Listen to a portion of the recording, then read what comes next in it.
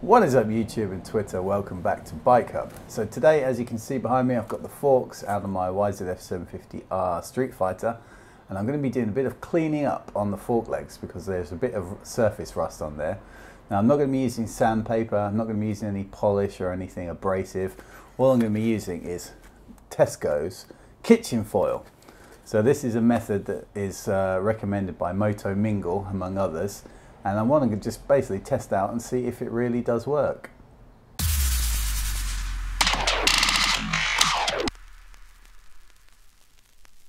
Alright, so here is what the forks look like. As you can see, they're quite nasty looking. And it looks like somebody has tried to rub it with some paper or something at some point in the past. But we're not going to do that. We're just going to crack on with some aluminum kitchen foil and see what kind of results we get. So I'll be cleaning up the actual legs themselves with some proper cleaner, but these were going to be get cerakoted soon, so I'm not too fussed about making it perfect. But let's just crack on with this rust here and see what we can do with kitchen foil. Right, so I'm not sure whether to do it in a ball or just as a folded over sheet, but we'll see. So first of all, I'm just going to fold it up like this and then kind of rub it up and down. So I guess when you're doing this with forks, you should always go up and down the same motion that the forks travel in rather than side by side. So let's have a quick go and see how we get on.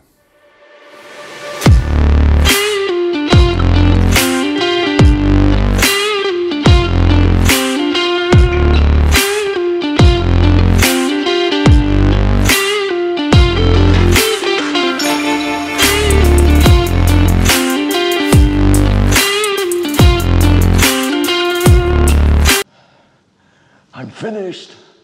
Right, so I can confirm that the Moto Mingle method is bloody good.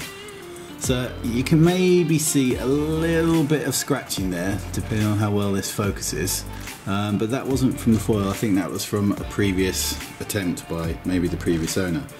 But yeah, I cleaned up these with just a bit of WD and the softest bronze brush that I've got.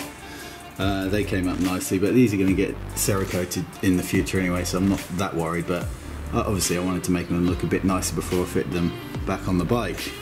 But yeah,